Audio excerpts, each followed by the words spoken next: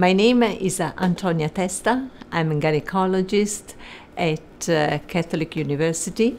I am particularly involved in gynecology oncology. At Fondazione Policlinico Gemelli Hospital, I created a school of ultrasound in gynecology. The most important requirements relating to an ultrasound system I'm always looking for are, first, resolution, so high quality grayscale image.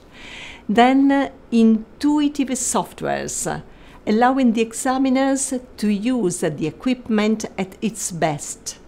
In other words, easy to manage tools, not very complicated. Then, high quality vascularization assessment. When I discovered Aplio ultrasound machines, I was fascinated by crystal clear images with enhanced penetration. Moreover, regarding the vascularization, it was amazing to find in the machine the possibility to detect very, very small vessels, and this is crucial for us to discriminate papillary projections or amorphous material, for instance, within an ovarian cyst. And I have to say that also the Doppler luminance is fantastic because of these 3D rendering images.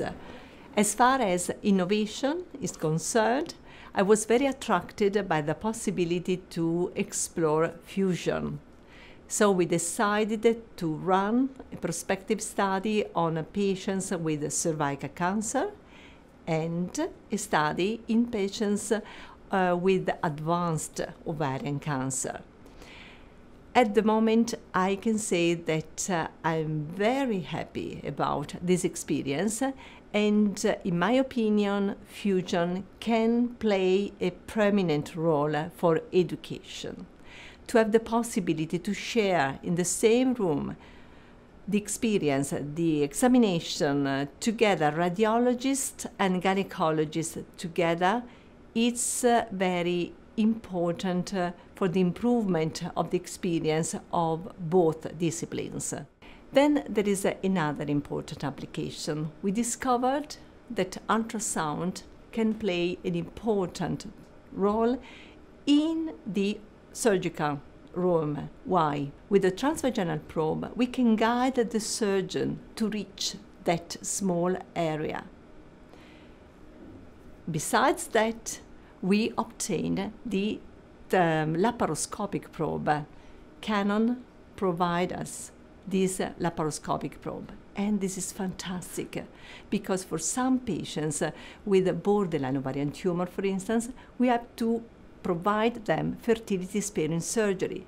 So we need to select the area, to localize the small lesion in order to spare the vast amount of normal tissue.